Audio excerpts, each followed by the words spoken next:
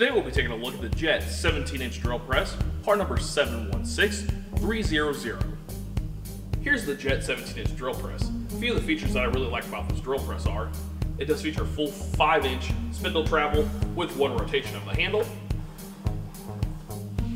It does have an integrated LED light so you can see what you're working on, and a laser that will let you accurately position your drill bit on the piece that you're drilling on. It does have a nice cast table, plenty of room for clamping, and some slots in it if you have clamps that fit in those. A very nice depth stop over here that's integrated into the machine also. And it does run on 110 volts.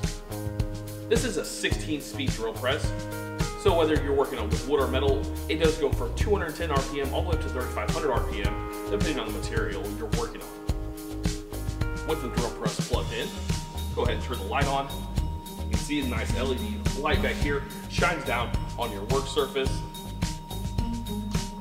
And you can turn on the integrated laser, so you know exactly where your drill bit is going to be. Right from the chuck down, you can see right where it'll meet the work that you're drilling on. Another nice thing about the front of the drill press here is the on and off switches. The green turns on, and the big red switch in front, quickly it will turn off. Moving on down the drill press, here at the table, it is fully adjustable up and down. And like I said, it does tilt up to 90 degrees each way. So all you have to do is loosen up the bracket, and you have a nice handle right here to lower and raise your table depending on the size of work that you're working on. Very smooth up and down once you get it in place. Back here, lock it into place with a lever. Very solid, it's not going to move while you're drilling the material. Again, this is a 16-speed drill press. To change the speeds, you open up the top, you have your pulleys up here with your V-groove belts that are going to last a very long time. You have a nice chart here that tells you the speeds for the materials, so you can set your pulleys to that speed depending on what you're working on. Right here, you have your tensioner.